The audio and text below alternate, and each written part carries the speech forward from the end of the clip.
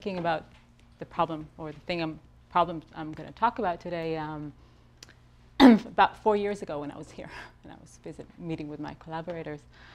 Okay, so I want to talk about linear equations and primes and their kind of mysterious connection to dynamics in nilmanifolds and nilpotent groups. So here's the setting. So let P be the set of primes, and we consider the following question. So you look at a matrix A, a k by n matrix, integer matrix, and integer vector v, and you look at y equals ax plus v, and you ask yourself the following very basic question: are there any integer values x or vector x so that y, ax plus v, all coordinates of y are prime? Okay. And if you can find any one such vector x, well, how many can you find? And if you can find one, then you want to know how many of them, and can you get asymptotics? Okay, so here's the basic case. So suppose k equals n equals 1, and you take the matrix A equals 1, and the vector v equals 0. Then basically the question you're asking is, are there infinitely many primes? And there are. So it's the 2,000-year-old theorems by Euclid. So there are infinitely many primes, and took 2,000 years to actually answer the second question. I find out the asymptotic. So number of primes smaller or equal than n is roughly n over log n. This is independently by Hadamard and Delavalle-Poussin. Okay. So still in dimension 1, so k equals n is still 1, but we take y equals ax plus b, then we ask the question, are there infinitely many primes which are congruent to b mod a? So are there infinitely many primes of the form y equals ax plus b, infinitely many primes in the arithmetic progression ax plus b? And the famous theorem of Dirichlet tells us that there are infinitely many such primes if and only if there are no local obstructions. There are no primes that divide both a and b. Okay? Right. So I wrote down all his names because I got 4. So I'm Tamar Ziegler Lehavi. He's got 5. But okay. So and combining the ideas of Dirichlet's theorem and the prime number theorem, ideas from the prime number theorem, we can get the prime number theorem in arithmetic progression that tells us that each legal arithmetic progression, there are 5 A legal arithmetic progressions, 5 Euler-Torchian function, 5 A numbers that are co-primed to A, then each legal arithmetic progression gets its fair share. So the number of primes in each arithmetic progression is 1 over 5a times n over log n in an arithmetic progression. Okay. So let's go up in dimension. So take k equals 2 and n equals 1. Then here's a sample case. So look at y1, y2 equals, take the matrix 1, 1, x plus 0, 2. So this is x, x plus 2, and this is basically asking if we have infinitely many twin primes. Okay, so this is a twin prime conjecture, and no news in this front. Okay, but let's go up in dimension. Look at this question. So suppose n equals 2 and take arbitrary k, and look at the matrix, which is 1, 0, 1, 1 all the way through 1k, and times xd plus the 0 vector. Then this is asking whether there is a k-term arithmetic progression of primes. Well, this is the famous Green and Tao theorem, 2004. So the primes contain arbitrary long arithmetic progressions, and you have to not confuse this with having infinitely many primes in an arithmetic progression and having a long arithmetic progression of primes. Okay, so Dirichlet's theorem versus the Green and Tao theorem. And if you examine their proof, then it actually not only gives that they're arbitrary long arithmetic progressions, but actually you get the correct order of magnitude of how many of them. So correct order of magnitude is n squared over constant times n squared over log n to the k, but it doesn't give the asymptotics.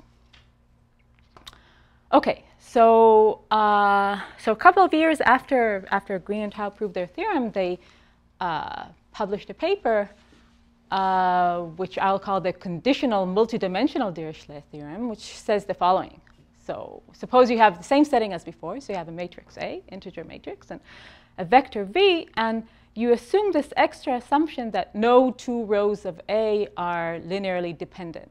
So the case we had before of the 1, 1, the twin that gave us the twin prime question. Well, we rule this out, but only that. So suppose no two rows of A are linearly dependent, then AX plus B is prime infinitely often if and only if there are no local obstructions. So I'll explain what this is in a minute.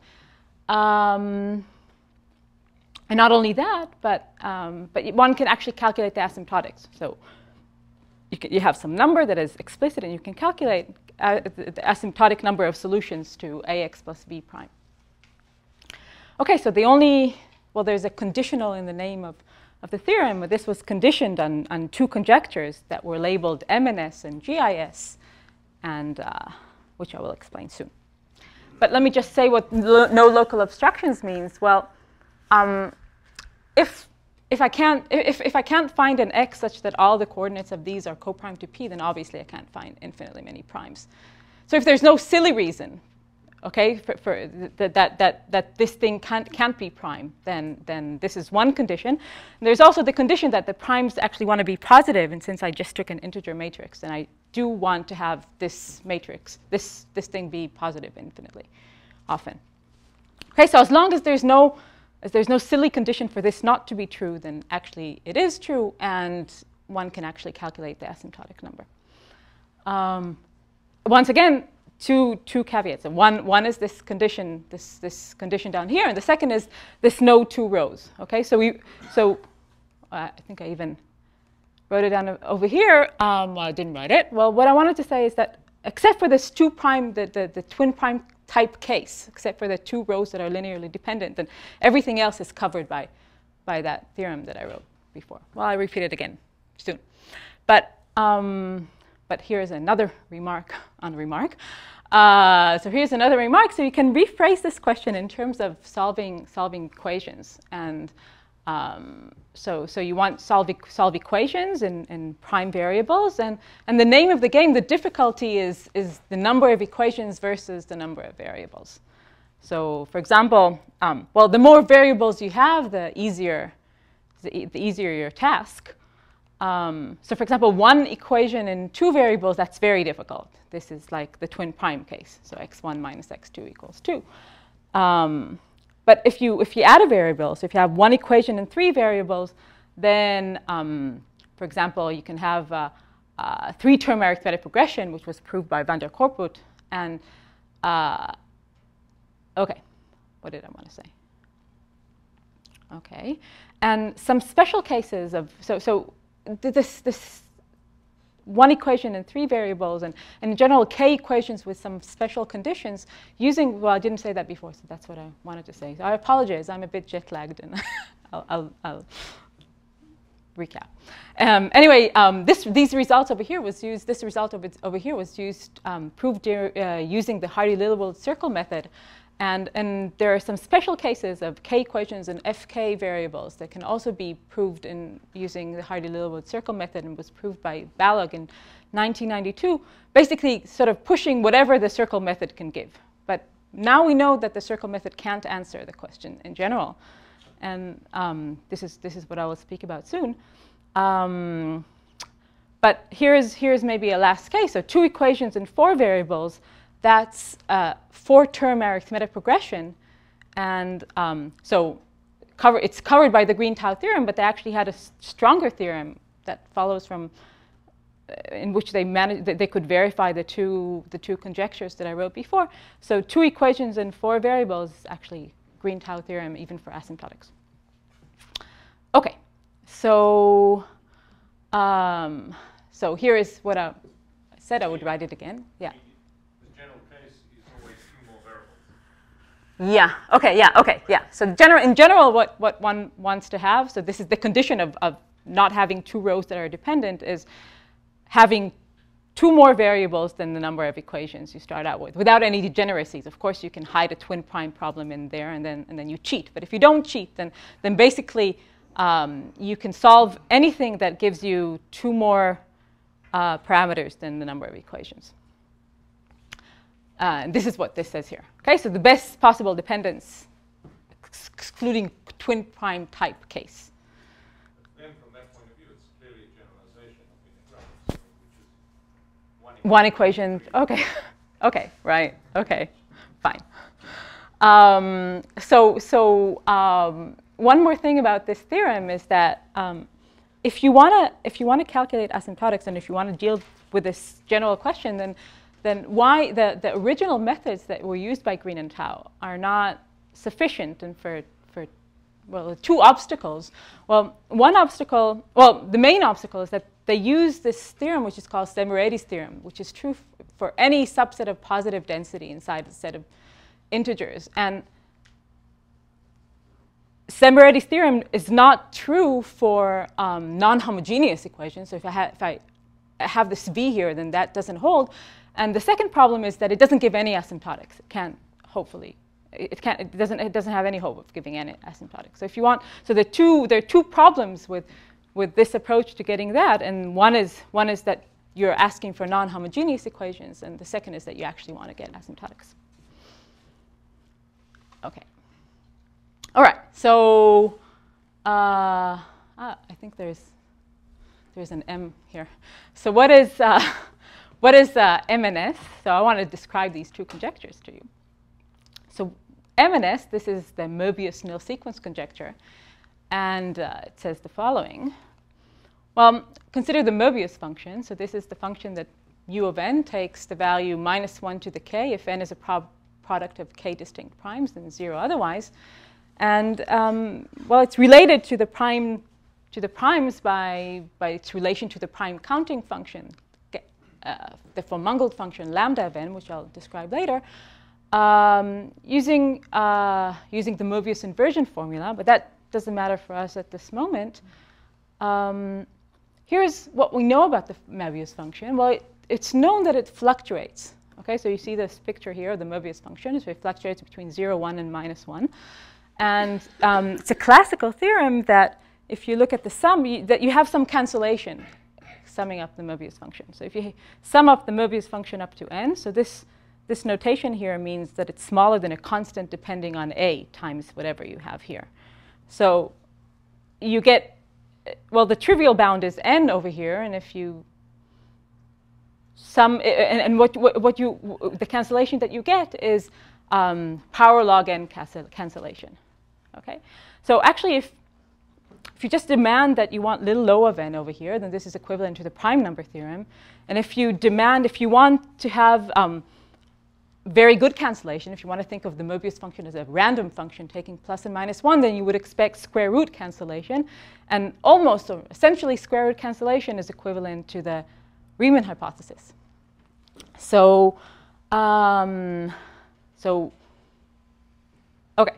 So there's this general principle regarding the Möbius function is that it's supposed to behave in a sense like a random function. A random function is supposed to be orthogonal to anything that, well, in Hebrew you say anything that moves or anything that's structured. So you can view this theorem over here as the Möbius function that is orthogonal to the function 1, to the constant function 1. Okay, so the Möbius function is asymptotically orthogonal to the constant function 1. And there is a classical theorem of Davenport that tells you that actually, so here's a structured function. Look at the function, the exponential e to the 2 pi I n alpha. So this is a function with a linear exponential. And this theorem of Davenport says that the Möbius function is orthogonal to this type of function, linear exponential function. And it's the same type of cancellation you can get. And using the same method, you can show that for any polynomial. If you put, instead of n alpha over there, any polynomial, then you still get the same cancellation. Is the power of the log, is that arbitrary? Yeah, so this is the constant here. So for any a, you have a constant depending on a. Yeah. Right. Sorry. Okay. So we'll see that for our purposes, we need something more than that. We don't need the Möbius function to be orthogonal just to these nice, I'll call them polynomial phase functions. So it's a polynomial, but it's in the phase, so polynomial phase function. So we don't need it to be orthogonal just to the polynomial phase functions, but actually we'll need to have estimate related to different kind of polynomials that I'll call bracket polynomials. So what is a bracket polynomial? Well, you allow yourself to do anything you want with a regular polynomial, so add and multiply, but you also insert these brackets, which are fractional parts. So bracket over there is the fractional part of n beta. Okay, so you can add as many, you can add, multiply, and add as many fractional parts as you wish. Okay, and so what does the Möbius nil sequence conjecture say? Well, it says that for any bracket polynomial p, you have the same kind of cancellation. So the Möbius function is orthogonal to a bracket polynomial phase function with the same kind of cancellation. And so I'll refer to this as the Möbius function doesn't correlate with bracket polynomial phase functions. Okay, so so I still owe you what is S and why is this nil sequence, and the only thing I can say now is wait. So I will explain that later. But the good news is that this theorem was proved by Green and Tao in 2007, so the Möbius nil sequence conjecture is true. Okay, right. So what is GIS? So it's definitely cut off there. So what is the GIS? So it stands for the inverse conjecture of the Gowers norm, of the US+1 Gowers norm. And it says the following. So what are Gowers norms? Well, consider the group this Zn, Z mod nz, and look at a function f from Zn to the D will denote the unit disk. So it's a bounded complex function. And for any such function, and for any abelian group, it doesn't have to be on Zn, but for any any such function on an abelian group, you can define discrete differentiation. So what is discrete differentiation? Well, you pick an element h in your group, and you differentiate in direction h this function f. So this is f of n plus h times f of n bar. So you can ask why am I not taking f of n inverse, but I want to rule out, I don't want to get in trouble with zeros. So this is a good definition. And this behaves very well. It behaves like a derivative. So here's an example. So suppose you know that your discrete derivative is the constant function 1 for all directions h and zn. Well, this will happen if and only if your function f is constant. Easy to see. Well, if you substitute h equals 0 there, then you see that your function takes values in the unit circle. And then you can move this f of n to the other side, and you find that f of n plus h equals f of n for every h, so your function is constant. So if your derivative is trivial, then your function is constant. And similarly, well, the same as you do with any polynomial. Well, this is the same way you prove anything as a polynomial. So if you know that when the derivative is trivial, then you're a constant function, then immediately you can get that if your second derivative is trivial, then your function is a linear phase polynomial. And in general, if your k derivatives, if you take a function and you take the k derivatives and you get something trivial, then your function is a linear polynomial, k minus 1 degree polynomial phase function, or the correct degree, as in polynomials. Okay? So what does that have to do with Gowers norms? Well, what does the Gowers norm do? So you take this function f from the Zn to the unit disk, and you take all these derivatives in directions h1 through hs. You average over all of them and over n. You normalize correctly, and that's it. So you have one number taken from all these directional derivatives. Okay, and this is the Gowers norm. So it turns out to be a norm. And for s greater than 1. And so here are some good properties of this norm. So I wrote the definition again so you don't get lost. Okay, so I take all these directional derivatives and I average over all of them. Okay, so what happens, for example, if this number turns out to be 1? Well, if this number is 1, since my function was bounded by 1, that means that all the summons are 1. And if all the summons are 1, then my derivatives are trivial for all choices. So my function is actually a phase polynomial of degree smaller than s. So if this is exactly 1, then I've found a way of asserting that this thing is a polynomial, that this function is a phase polynomial. And conversely, well, if your function is a phase polynomial, then clearly all these derivatives are 1, and then you get your Gowers norm is 1. Okay? But here's something that is a bit less trivial. Suppose your function correlates with a phase polynomial of degree smaller than s. Okay, so correlates in the same sense that we had before. So if your function correlates with a phase polynomial, then using Cauchy-Schwarz, you can show that you can sort of get rid of your polynomial phase function and show that your Gowers norm, the Gowers norm of the function is. So this notation here says bounded away from 0. Okay, it's independent of n, so it just depends on the correlation estimate that you have over here. Okay, so if you correlate with a polynomial phase function, then you have large Gowers norm. And here's a last thing we want to remember about this Gowers norm is that if your function is a random function, so suppose you were to flip a coin between 1 and -1 for your function. So flip a coin on each integer and decide whether, and with the probability half, put a 1 or a -1. Then it's easy to show that then your Gowers norm, for almost every such function, your Gowers norm is going to be small. So random function has small Gowers norm, and if you correlate, if you have some kind of polynomial behavior, you correlate with the polynomial, then you have large Gowers norm. So here, this is what you should remember. If you correlate with the polynomial phase function, large Gowers norm. If you're random, small Gowers norm. And here's the inverse question. Well, what can you invert this? What can you say about a function if you know that the Gowers norm is bounded away from 0? So think of n as being very large, and this is bounded by some number, bounded away from 0. Okay, so here's the obvious question. If you correlate with a polynomial phase function, then you get large Gowers norm. Is it true that if you correlate, if your Gowers norm is large, do you correlate with a polynomial phase function?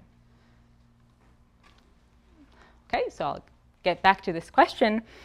But before we get back to this question, I want to explain why they're interesting. So why would you be interested in Gowers norms, and also how does this relate to these linear equations that we're talking about? Well, why they're interesting? They're interesting intrinsically. It's some number that captures some kind of polynomial behavior, and you're trying to understand whether some kind of local polynomial behavior implies some kind of global polynomial behavior. So they're interesting intrinsically, but they're also very interesting in the context of linear equations. And so let's start out with the simplest case we can think of. So think of the case of 3-term progressions. Okay, suppose you have some set, forget the primes, you have some subset of integers, e, and of size delta n, okay?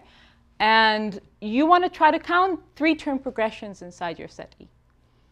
So what do? Well, you look at the characteristic function of the set, 1x, and you look at the counting expression. So you go over all x and d, and you look at x plus d, x plus 2d. This counts. Well, there are we're counting some non-legal arithmetic progressions, but forget about that. Okay, so this is counting the number of arithmetic progressions of length 3 inside E. Okay. Okay. So here's an observation of Gowers, is that suppose you knew that your U2, so this is the number 2 here, so that your U2 norm, your Gowers U2 norm of the balanced function, so what is 1e minus delta? So you look at the characteristic function and you subtract the integral. Okay, so what is the integral? The sum, the average of the function 1e. It's delta because the set was of size delta n. So this function is a function whose average is 0. Okay? So what can you say? Suppose you know that that the Gowers norm of 1e minus delta is small, then this number of arithmetic progressions is roughly the number of arithmetic progressions you would get if you were looking for an arithmetic progressions in a random set of size delta n. So suppose you look at the numbers 1 through n, and you choose an element to be in the set with probability delta, then the number of 3-term arithmetic progressions you expect is delta cubed n squared. And what this says over here is that if your U2 norm is small, then you imitate this randomness. If you're just interested in 3-term progressions, then you might as well be in a random set. Okay? This is the meaning of this thing over here.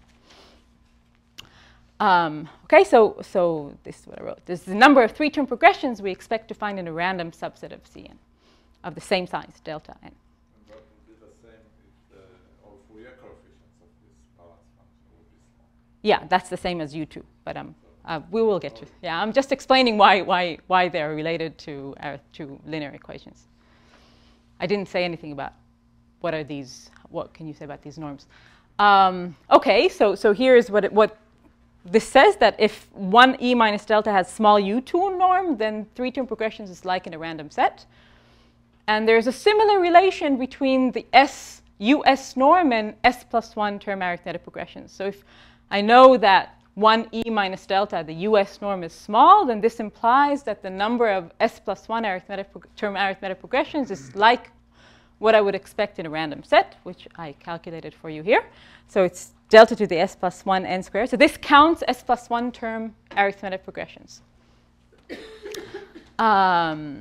Okay, and even more generally, here's back to the context we had before. Suppose you have this matrix, k by n matrix, integer value matrix, and you have this vector y, ax plus b, and suppose you know that no 2 rows of A are linearly dependent. That's where this condition comes in. Then there is some integer s, so that if you know that 1e minus delta, the US norm of that, is small, then the number of solutions you expect to find in the set E is as you would expect to find in a random set.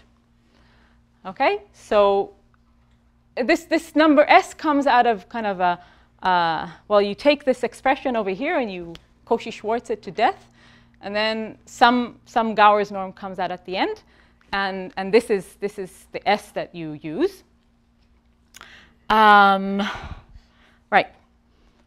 Okay. But you can't do that if you have this two row dependence, then you're missing. If you're missing this one extra variable, then you have no beginning of procedure. You can't start your Cauchy-Schwarz procedure. So this is where the condition comes in. Okay. So you see, it's really important to try to find a way to test whether your Gowers norm of some function, whether a Gowers norm is small. If I know that a Gowers norm is small, then I can easily solve linear equations. So this brings us back to this question. So this is the inverse question. You know, what can you say about a function f? Well, how can you test whether it's small? Well, what can you say if it's large? Can you say something about the function if the Gowers norm is large? Bounded away from 0. This is the inverse question. So let's try to test some test cases. So if s equals 0, then this is the U1. It's not a norm, it's a semi-norm, but it's very easy to see that if you just write down the definition, it just says there that f correlates with a constant function. Its integral is large, so it correlates with its average is large, so it correlates with a constant function. So s equals 0 checks out, and s equals 1, this is the U2 norm that we had before for 3-term progressions. So if s equals 1, then by Fourier analysis, one can find that f correlates with a character, or a character is like a linear phase function. So if s equals 1, then this also checks out. So 0, 1, infinity. So you might be tempted to think that inductively, well, if your s plus 1 norm is large, then f correlates with a degree smaller than s phase polynomial. So I'm just reminding you, the converse is true. If you correlate with one of these, then you get large Gowers norm. So, but this turns out to be false. So here's a counterexample.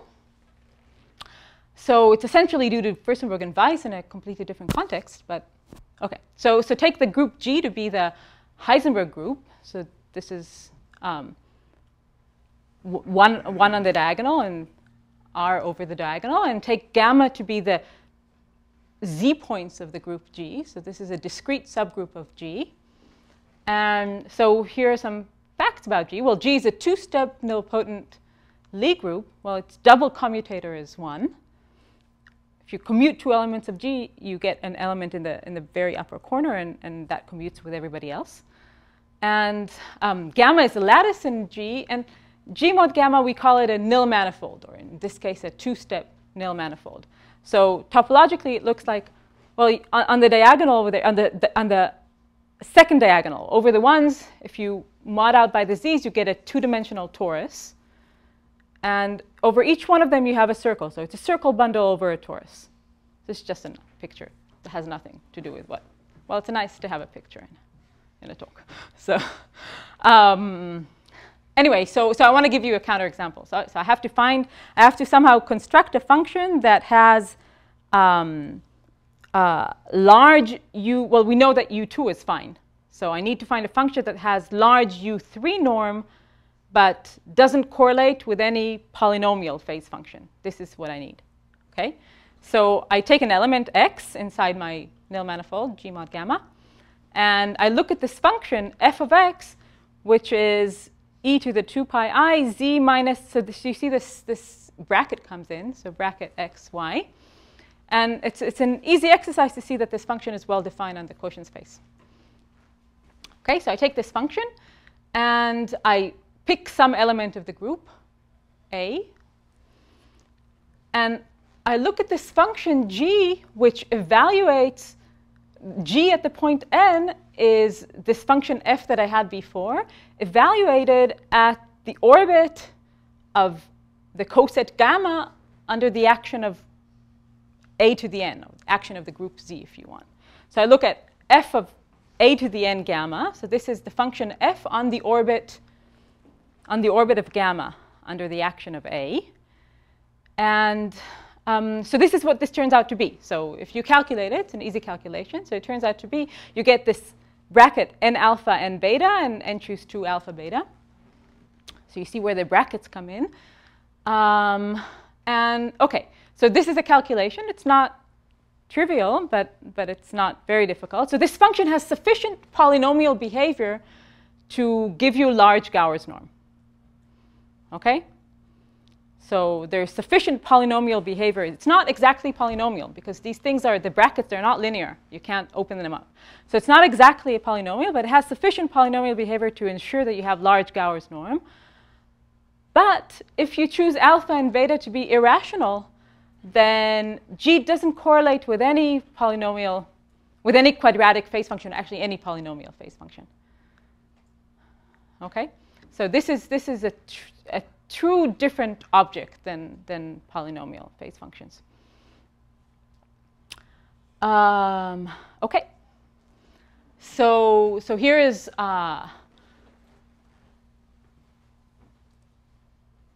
so look at this function g of n. Well, this is an example of what we call a two-step nil sequence. So two-step comes for the two-step nilpotent group, and sequence because it's a sequence. So it's and nil is nilpotent. So two-step nil sequence. And in general, if you have an s-step nilpotent Lie group and gamma a lattice, and G an s-step nilpotent Lie group and gamma a lattice in G, and f is some nice function. So nice can be, you can define in various ways depending on how, whatever you're trying to calculate.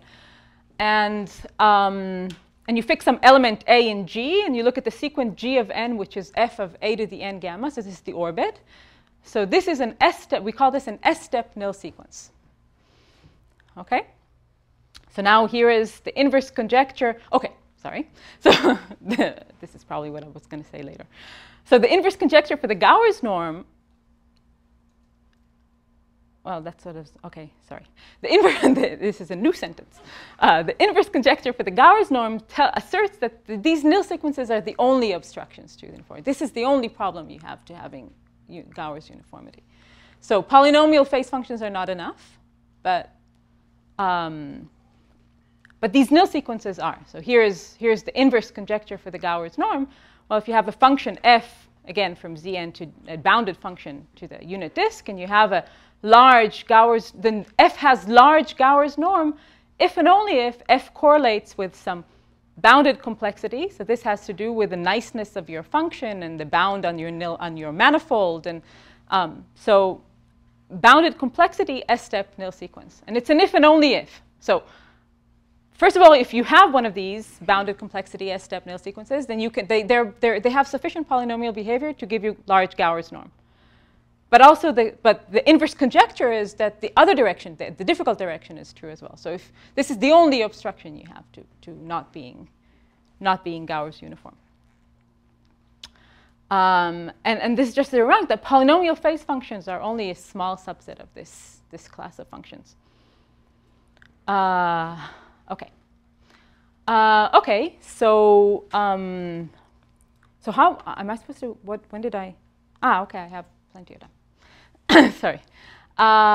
So what about supporting evidence for this conjecture? Well, for S equals 2, then it's a result of Green and Tao in 2005, and this what led to the two equations and four variables that I talked about before.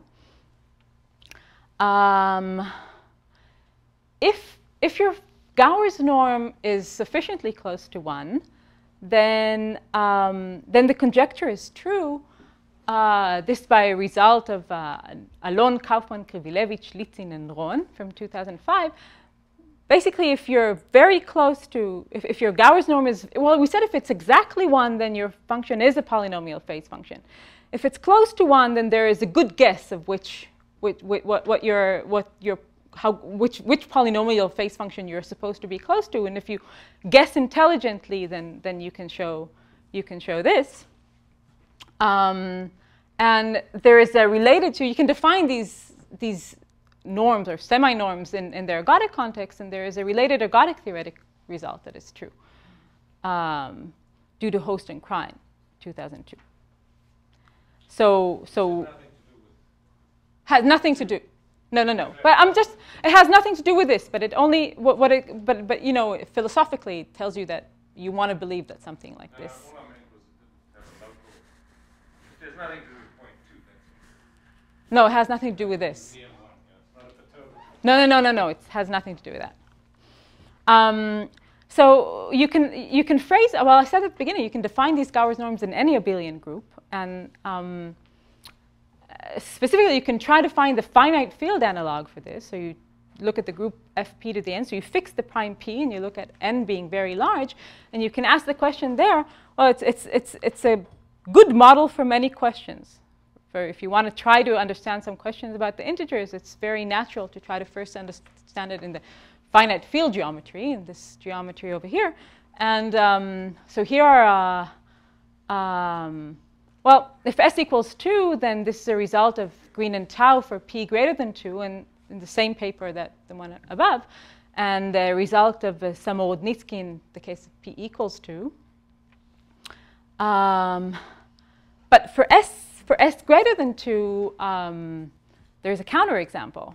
And it was given by Green and Tao and independently by Lovett, Meshulam, and Samorodnitsky in 2007. And actually, around that time, well, Roy Meshulam is in my department at the Technion, and we were talking. The impression was, you know, maybe this is false. It could be. It could just be false. So some things break down after. You know, one is abelian, and 2 is there's this new structure. U2 is this linear phase functions Fourier analysis, and 3 comes this nilpotent structure. And maybe when you go up in degree, then things just break down, and you know there's some more complicated, very complicated structures that come in the picture. So the good news is that it is true. So the theorem, so the inverse conjecture for the Gowers norm is true. and it follows that this theorem that I told you at the beginning, well, it's no longer conditional. So the conditional multidimensional Dirichlet theorem is no longer conditional. For example, you can calculate the asymptotic number of k-term arithmetic progressions. So that's covered by this. This is covered by the matrix that I showed at the beginning, 1, 0 through 1k. Okay, so I want to spend the rest of the time, trying to piece up the pieces together for you and try to show you how these two conjectures fit inside proving this theorem about linear equations. So here is a different formulation of the Möbius-Nil sequence theorem. So the Möbius function doesn't correlate with bounded complexity nil sequences. This is what I said. So I'm just divided by the n over here to show. This is saying, before I wrote it as smaller than n times log over. I divided both sides by n. So this tells you that the Möbius function doesn't correlate with nil sequences. So this is one thing. And the inverse theorem for the Gowers norm tells you that you're bounded away from 0 if and only if you correlate with one of these creatures, this S-step nil sequences. So if you just take these two together, then automatically you get that the US, or the Gowers norm, for any S, the US plus 1 norm of the Möbius function is small, asymptotically 0. So for example, if you were to count, I don't know, 4-term progressions or solve any linear equations that have to do with a Möbius function, this gives you a little O of 1. You get it's asymptotically 0. But we wanted the primes. We didn't want the Möbius function. So how does one go about proving this for the primes? Okay, so you look at the von Mungeld function. This is lambda n. So it takes the value log p if n is a power of p and 0 otherwise. So it's like it takes peaks on the primes and over powers of primes as well, but we don't. Those are very sparse, so we don't care about that. And so remember what we're trying to count. We're trying to count prime solutions to ax plus v. We're trying to make ax plus v prime for a matrix and integer matrix. So it would be really great if we could show that the Gowers norm of the difference from the von Mungeld function minus 1 is small. Because if we could do that, then the number of solution we would expect to find here. So this is counting how many y1. If this is prime, only if this is non-zero, the expression over here, only if y1 is prime or power of prime. And through yk, they're all prime. So this is exactly counting solutions for what I want. Okay, so this is the counting expression. And if I know that my Gowers norm is small, then this counting expression should be the same as, this is delta. Delta is 1 in this case. Okay, so this should be like 1 times n to the n. Which is what we would expect if we were counting solutions for a random von Mungeld function. So if we could do this would be great. But this is not true. So it's not as straightforward. But there is a fix. So the problem is that the small primes, they destroy the uniformity of the Gowers norm. But there is a fix to that. If you look, instead of looking at the von Mungeld function on all integers, you look at the von Mungeld functions on arithmetic progressions of growing gap, but growing very slowly. So you just need it to grow as slow as you want, but grow to infinity. So you look at this modified von Mungeld function. So the constant that comes, so you look at the von Mungeld function on an arithmetic progression of gap w, and you normalize it correctly so that the average is going to be 1. And where this w is the product of all small primes that are all primes that are smaller than some fixed w. But this w goes very, very slowly to infinity. Okay? So now, and the normalization is so that this average is going to be 1. And so your strategy now is to show that when you are an illegal, you have to be a legal progression. So when you are coprime to W, then this modified function would have -1 would have small Gowers norm. Okay, so it will have small. The going to infinity here is also reflects what happens to this gap in the arithmetic progression. But this you're allowed to take as slow as you want. Okay. So if you can do that, then what you would get is that you can count solutions here. So in order to get the correct number of, or in order to get the correct approximation for the primes themselves, you need a fix. You need to understand what happens in the small prime, and that's the calculation that you do. This is the explicit constant that you get. Okay? So, so what do you need to do? Well, you need to show that the Gowers norm of something is small. Well, by the inverse theorem, what you need to do is to check that this function, lambda bw minus 1, doesn't correlate with the nil sequence.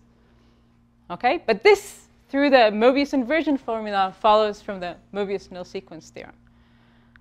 Okay? So I want to show that this Gowers norm is small.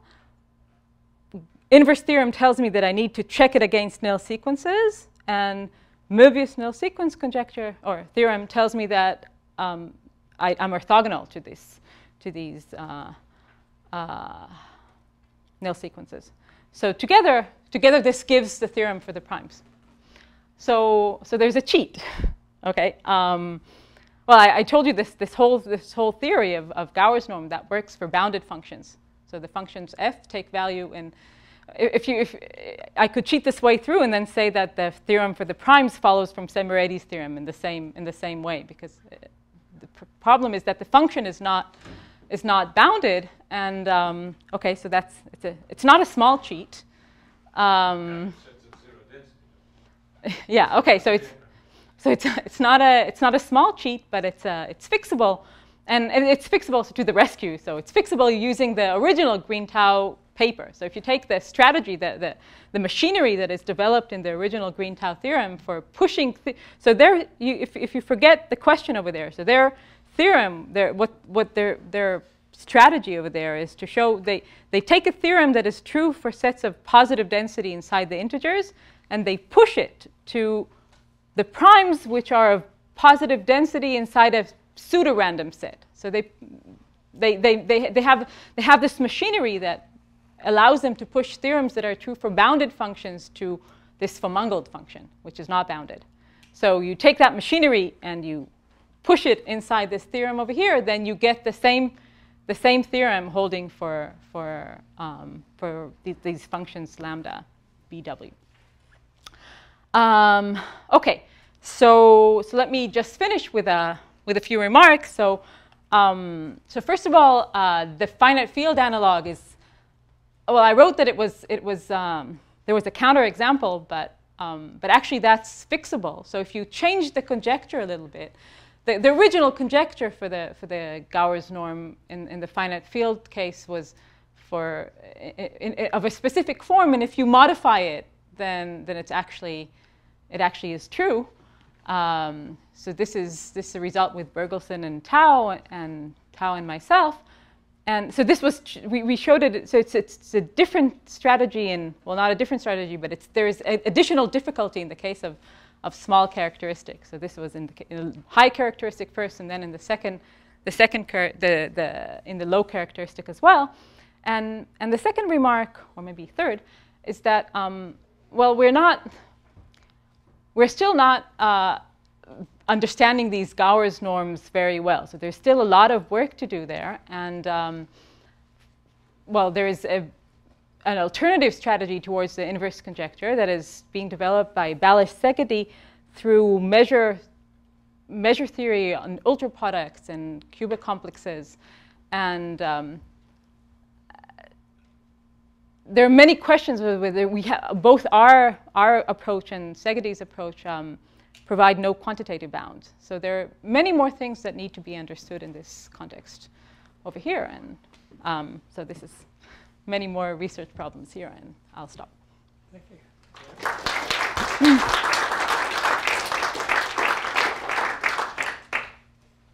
questions? Perhaps you could say a word about Furstenberg's original proof of severity, and then how he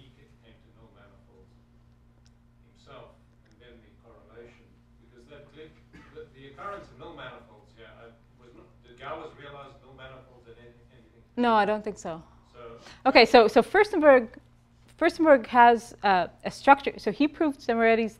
So okay, Furstenberg proves Semirates' theorem through a structure theorem of measure-preserving systems, and his structure theorem is not for his purposes. He didn't need an exact structure theorem. He needed some structures so that he could get nice recurrence properties. So this is what he did. And later it was both, well, he came up, maybe it's difficult to say without. So he was studying these averages of these forms.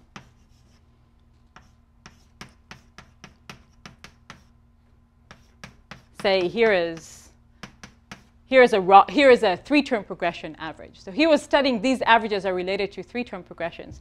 And for his purposes, he just needed to know that some average is positive. So he didn't need to know an asymptotic. He didn't need to know asymptotics. He just wanted to show that something is positive in the same sense that Semirates' theorem works. And later, there was work by Conz and Lezine and work by Furstenberg and Weiss that discovered that if you try to understand, so if you try to understand this question of three-term progressions, that's like the U2 norm. That's Fourier analysis, and it's not difficult in the ergodic case as well. But if you go up to four-term progressions, then this is the new difficulty that Gowers encounters in his proof, and it's a new difficulty that Semirates encountered in his proof. This is the first new difficulty comes when you try to go from three-term progressions to four-term progressions. And they were studying these type of averages and discovered that two-step nil systems come in the picture when you try to understand these. And then there is a gap from, there are two gaps in these problems. There's a gap going from Fourier analysis to two-step. This is the gap that was done by Furstenberg and Weiss and Conz and Lezine. And there is a second gap that comes from going from four-term progressions to longer and any length progression. And the reason for the gap is that when you're trying to understand four-term progressions, then your base is abelian. Your base is the Fourier analysis that you had before. But when you go up, your base is no longer well behaved. You have some nil manifold, and that's not very well behaved. And to do any analysis there, that increases the difficulty substantially. So that's the difficulty in all these things. There is difficulty going between, so also in the Gowers norm, going from U2 to U3, that's one difficulty. And going from U3 to UK, that's a second, that's another difficulty. So I don't know, did I answer what you wanted to ask? I guess that led eventually to Hoskra and your work. Yeah. So this Hoskra and my work in ergodic theory and I'm talking about it. I'm just curious where the history of nil manifolds. If you talk about the circle method, it's a circle, or Right. torus if you do several variables. But here, as you explained to us, the nil manifold is the most important thing. The question is historically how they came in. Ergodic theoretically. ergodic theory, yeah. So it came in through these averages, and yeah. Do you really need all nil manifolds, or is there possibly something, a cleaner structure theorem? Well, it's an if and only if theorem. So you can maybe describe them in a different way if you wish. But the theorem is an if and only if. If you correlate with a nil sequence, then you have large Gowers norm, and vice versa. It is a family, it's just a bounded complexity. Sorry? There is a bounded complexity that comes in line. Yes, but It is a family. It's not always in manifolds if you had. well, when you fix your problem comes with a delta, right? With where how far you're away from zero. That in anything, but there's no nil manifold that you can throw off the list and say, well, it may not appear in a specific instance when you, depending on the dimension. That's not going to depend on your delta. That's going to depend on your set of equations. But there's no one you can rule out. Okay, you can't say that some nil manifold, is black sheep, and it's not in the sack, and Oh, but it could still be true that the theorem is true with just a smaller set of nil sequences in there. no, because if you have a new one, I can show you that if you correlate with one of those, then Maybe they correlate with each other. Some sets of nil sequences correlate. maybe I'm not sure I understand what you would say. So so if I can find a kind of a nice set that the other sequences are, well, I could do that, but I don't think that would add information. So the Dirichlet's theorem on primes in arithmetic progression has a very useful generalization, Cherepanov density theorem. Is there anything similar to that here? I mean, Cherepanov density theorem in class field theory is a very important, very useful. So again, so what? So the question is there any analogous thing happening in this kind of? I don't know. I'm not No, sure. I mean, primes in arithmetic progression is what you started to look at. Yes, prime. So you're asking if they're nice applications or No, nice generalizations? Like, for number of fields you have, for Galois extensions you have this Cherepanov density theorem. So what would you? I don't know. Maybe I'm not a number theorist, so I don't know what would be the. What would like to prove? Yeah, yeah, exactly. I'm asking, is there an analogous result for maybe not for primes in integers, but maybe primes? You've done Gaussian. Terry did Gaussian. I think you did with him. So, you know, one can. Yes? But I think there's a very fundamental difference. The Dirichlet theorem has many generalizations. One that you're talking about, which is about reduction mod p, Yeah. and objects reduced mod p. You think of a prime as reducing algebraic objects mod p, and then you generalize. Yeah. While here you really are solving equations like with Vinogradov. You're asking which numbers are some of three primes. Mm-hmm. It's not the most natural thing, but it's certainly the great challenge. Yeah, sure. This is really a generalization of Vinogradov's theorem. That's why Okay. you did one equation in three variables. Can do any number of equations as long as the number of variables is more than two more, and it doesn't degenerate. But I think this is about the case when there are infinitely many solutions. I mean, in Vinogradov's case, there are finitely many solutions for the equation. No, that's just because that's, I think, people usually, that's because the n moves on the right. People quickly generalize to the general linear equation, which reads exactly the same as that. So you can move the right-hand side and make the coefficients positive. They all work together. It's the difference between Goldbach and twin prime. Yeah. They will fall together. But does this apply to that situation? No, that's one equation with two unknowns. Illegal so far. No, but Vinogradov is an equation with three unknowns. So does this imply Vinogradov? Yes. Yes. Yeah. Yeah. One equation, two variables. Three.